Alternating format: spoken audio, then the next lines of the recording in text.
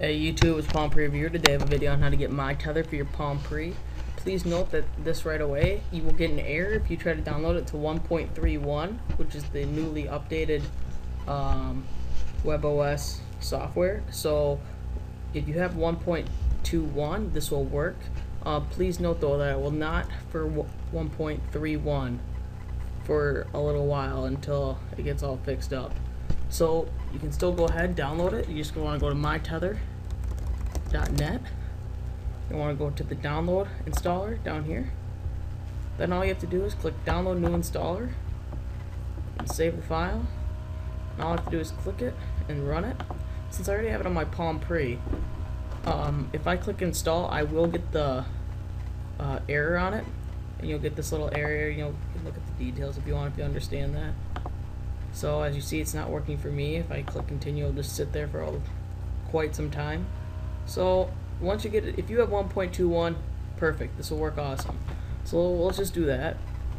So now what we're gonna want to do is close out, and you're gonna want to go to your Palm Pre. So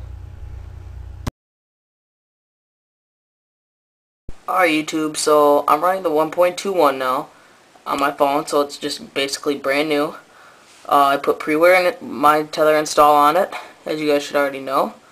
So now what I'm going to do is I'm going to open the launcher, and I'm going to scroll down until I come across MyTether. So you see right there, just want to click that. Now you can set this up without a key and with a key. It's quite the setup. You have to restart your phone in order for it to work. So I'm just going to check out my option right now. The internet is called AONet, and the AOL for life 54321 is the key for the internet. So I'm just going to close that, and to actually turn on my internet, all I have to do is click on, and now it's on. I just have to enable the DCHP, and my tethering is enabled. So now I can just go to my computer, and I can now go on the internet, and my Pre will be setting up the internet connection. Note, this will heat your phone up. It's normal. You're running a lot of things at once, so don't be worried about your phone frying up or something.